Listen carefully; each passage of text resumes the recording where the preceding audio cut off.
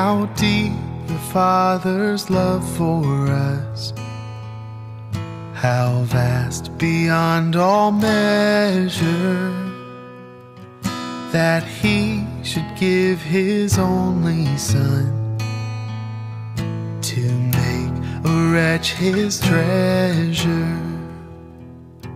How great the pain of searing loss, the Father turns His face away, as wounds which mar the chosen one bring many sons to glory.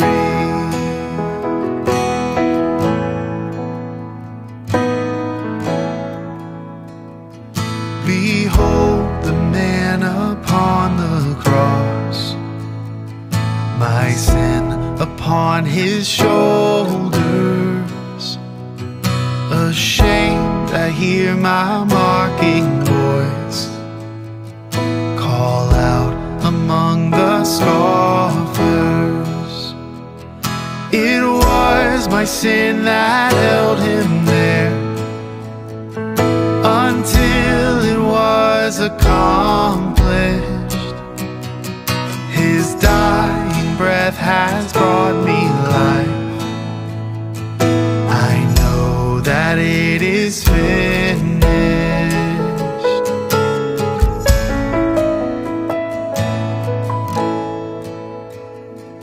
I will not boast in anything, no gifts, no power, no wisdom, but I will boast in Jesus Christ, His death and resurrection. Why should I gain from His reward? I cannot give an answer, but this I know with all my heart: His wounds have paid my ransom. But this I know with all my heart: His wounds have paid my ransom. But this I know with all my heart: His wounds have paid my ransom.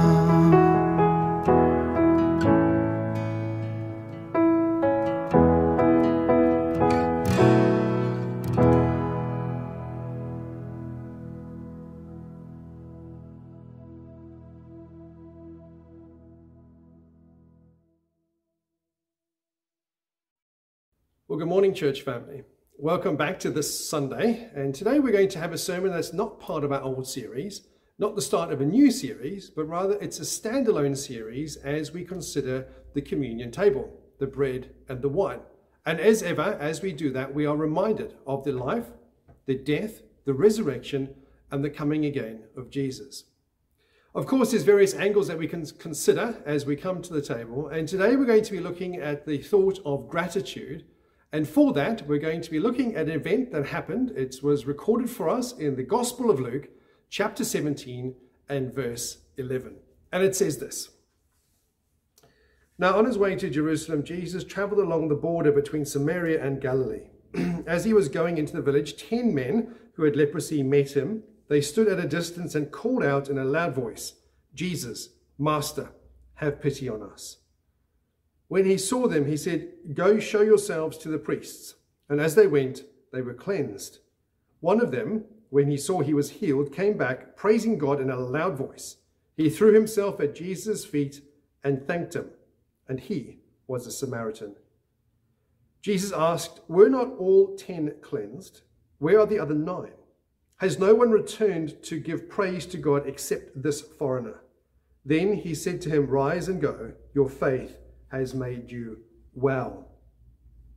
This is an interesting text which we will discover as we go through it. And Jesus is on His way to Jerusalem, and for this He's walking on the border between Samaria and Galilee. And it's on this Samaria and Galilee border that Jesus encounters 10 men, all of whom have leprosy. Now, it might not be strictly leprosy as we know it today, but the word that is translated as leprosy could refer to any one of a number of kinds of skin diseases, but whichever, it did mean that they were cut off from society. They were ostracized. They couldn't participate in life. There was no family, no hugs, no worship, no work, no social standing. None of this was available to them. What would it have been like? And it can be difficult to imagine, but perhaps we can catch a glimpse of it. Imagine living in a level 4 lockdown, but there's no hope of it ever changing. This was going to be your lot in life. Or perhaps imagine you have COVID, the worst kind of COVID, and it just never gets better. People can never come near you. This was their everyday experience. We learn from the story that at least one of them was a Samaritan. Likely, there were some Jewish men in this group, and the context suggests that there is. The Samaritan is called a foreigner, and when he returns to worship God and to thank Jesus, Jesus comments on the fact that the one that came to give thanks is a Samaritan. The implication being some of them weren't, most probably Jewish, as they were on the Galilee-Samaria border.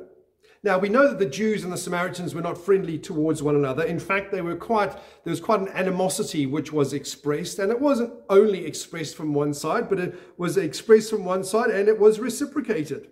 The Samaritans had intermarried over the years, and so they weren't shown or thought of, at least, to be pure in the sense of their lineage. They rejected Jerusalem as their temple. They rejected Jerusalem and they rejected the temple as the center of worship. But rather than that, they had Mount Gerizim, where they had put up their own temple. Earlier in this letter that has been written by Luke, Jesus was rejected in a Samaritan village when they heard that he was heading on towards Jerusalem. And as a result of this rejection, James and John suggest that they should call down fire and brimstone from heaven in order to completely flatten this village. There wasn't even a hint of remorse in what they were saying. And even though we look at it now and it seems like an incredibly disproportionate response to a simple rejection, and yet for them, perhaps it gives us an insight, a window into how the Jews and the Samaritans thought of one another. So, we have this unlikely band of men who share something in common, even if it wasn't their lineage. They all have leprosy. They call out to Jesus and they call Jesus Master. One dictionary defines that word master as follows: a chief, a commander, an overseer, a master. That it was used by disciples in addressing the Lord in recognition of his authority. And this would be an interesting word choice, both for the Samaritan and for the Jews that might have been present. And the reason why it's an interesting word choice is, why would a Samaritan call a Jew master? And why would Jews call a carpenter from Nazareth in Galilee a master? And the reality is they hope that this Jesus will do something for them. One commentator says that in Luke, when Jesus is referred to as master, it appears to have a specific connotation. He says this: master denotes one who has authority consistent with miraculous power. And so these people are in need of a miracle, and I guess it would make sense to appeal to this miracle worker for help.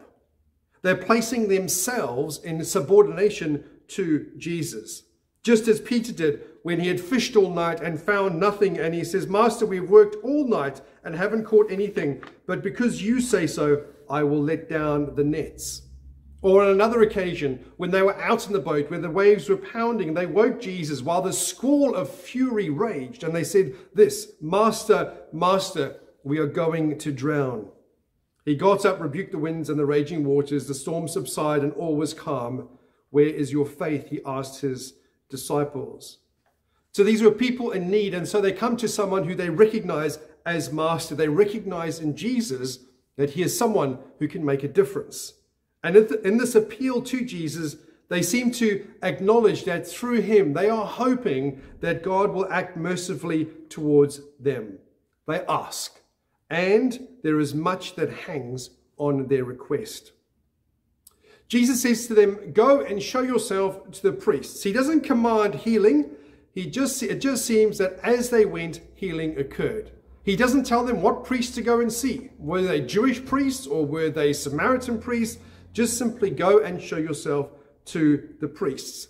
And the reason why, it wasn't because priests were involved in the healing process. They weren't. They weren't health practitioners at all. But they were, if you like, could be seen as the purity police. It was them that would have to give you the sign-off to allow you to be reintegrated back into society. Once they gave you the thumbs up, you could work, you could socialize, you could worship, you could hug, you could do all the things that previously you couldn't do. But Jesus gives us instruction and they follow it. Now, I've been interested recently at considering the miracles of Jesus and looking at how people acted when he told them what to do. Now, when we look at the stories and or the events that have been recorded for us in the pages of the New Testament, we often know the end of the story. We know how it's going to work out. We know a miracle is going to take place. But for the people who were involved, they didn't know. This was happening in real time for them. And so they were given this instruction, not knowing how it was going to work out. Jesus simply said, go to the priests. And they started off on their way. And their healing came in their obedient action. All they did was the simple act of obedience. And they should be commended for that. How hard can it be for us to move even in small steps of obedience? But for each one of us, we've got our next steps which are before us. And I don't know what it is for you. I don't know if you have not yet been baptized. And this morning at church, we have got a couple of baptisms happening at our 10:30 service. And perhaps it's you that is going to be the next one to be baptized. Perhaps it's to be engaged in a ministry. Perhaps it's to have a conversation you've been struggling with, or perhaps it's to apply for a job you've been humming and hawing about, or whatever it might be. But there is a faith element which is there. And we think perhaps it's going to be water that's just a little bit too deep for us. How on earth will we manage?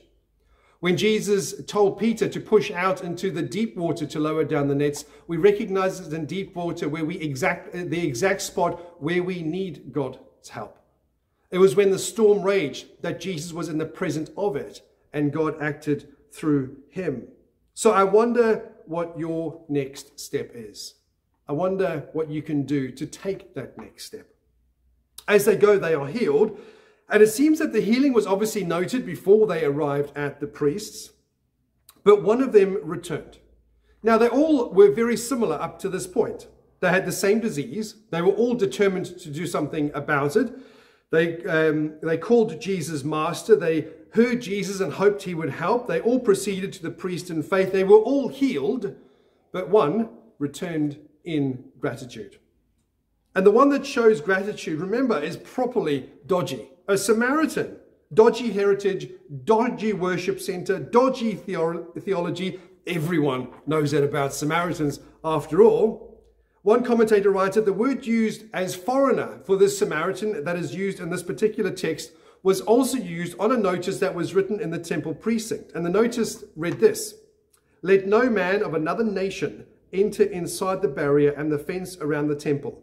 Whoever is caught will have himself to blame that his death follows." His death follows. Not a prosecution, not a fine, not demerit points, not sort of a stand down period, but death was going to follow if you were a foreigner and you dared to approach. Yet it was a Samaritan who returns to Jesus. You see, when it comes to these men, we are not dissimilar to them. We all have a problem, or had a problem, being unclean, as it were. Sin does that. None of us could stand in the presence of a holy God. Then there was no way of approaching. We all have sinned. After the miraculous catch of fish, the words of Peter to Jesus, recognizing him as God, he says, "Go away from me, Lord, I'm a sinful man." Peter recognized that a holy God and a sinful person shouldn't be in the same scene together. But we know that Jesus didn't come to maintain a distance with God, but to bring God close to us. Like I say, we were all in the same predicament as these men were, unclean. They call out from a distance, and yet in Jesus, God draws near. And he did the same for us. He is a God who is a present God with us.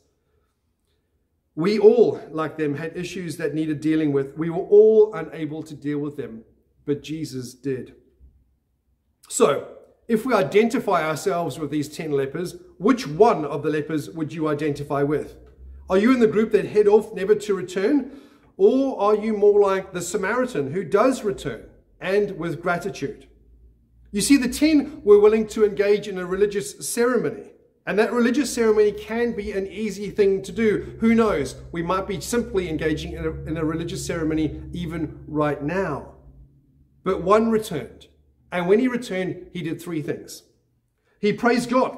And why wouldn't he praise God? God had acted in his life in a very specific and a miraculous way. He falls at the feet of Jesus. And why wouldn't you fall at the feet of Jesus? He'd already acknowledged him as master. And so he comes in subordination to Jesus. And then he thanks God. He shows gratitude. This was such a big deal that Luke recorded it for us. And 2,000 years later, we are still talking about the gratitude of this man. How is it that we can show our gratitude to God? Not trying to earn anything, just recognizing who he is and what he has done. One of the things that we do in our home, and it's only a small thing that we do, but in order to carve out gratitude space on a Thursday night when Verena and I pray together, we use Thursday for thank you prayers. We thank God for big things and small things. It really doesn't matter. It's just an opportunity for us to show our gratitude to him for what he has done for us. But what happens, sometimes it's easy to show gratitude where things are working well for us.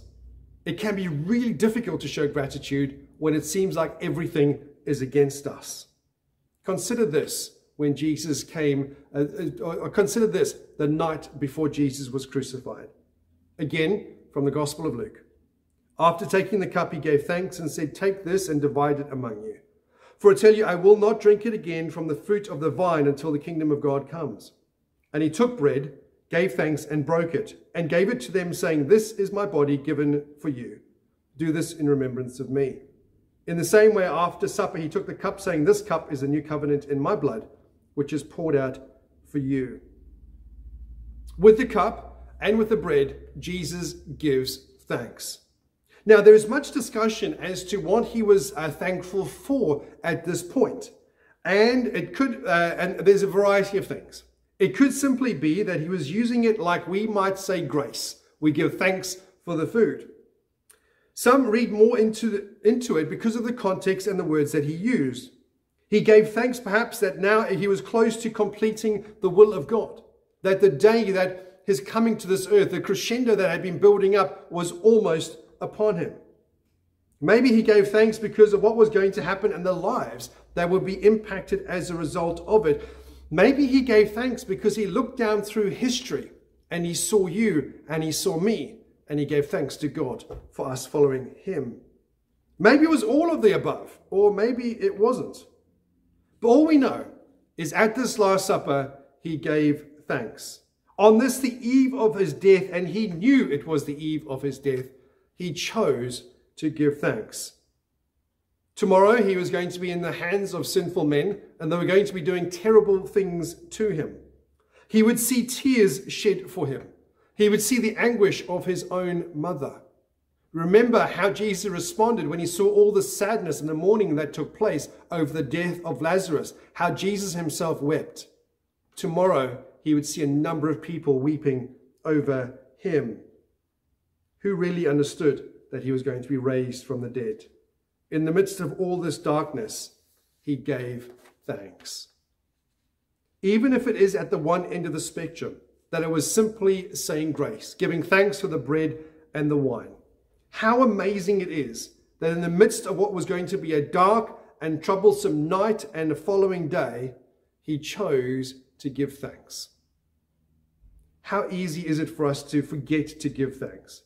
To recognize all that is wrong in this world, to blame God, maybe in the midst of that, forgetting that in Jesus, God chose to draw near to us. That in Jesus, God wasn't distant, but very much present. One last thought to close.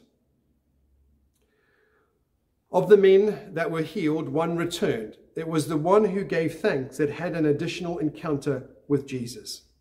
He had a longer conversation with Jesus, spent more time in the presence of the Son of God. So it seems that giving thanks is a good thing to do. So as we consider the table, the bread and the wine, and what they symbolize, what they represent to us, the life, the death, the resurrection, and the coming again of Jesus, I wonder, what are things you would like to give thanks for? Let's pray. Father, as we come before you this morning, we recognize there is so much for us to be thankful for that you have provided for us. Each day is a new day, which is a gift from you to us, and we are thankful. We're thankful for all manner of things in our lives, from having somewhere to sleep, to having friends or family, to being able to engage with other people. But most of all, we thank you for Jesus and all that he means. And may our lives be a living statement of gratitude for the one who gave his life for us. For we pray this in his name. Amen.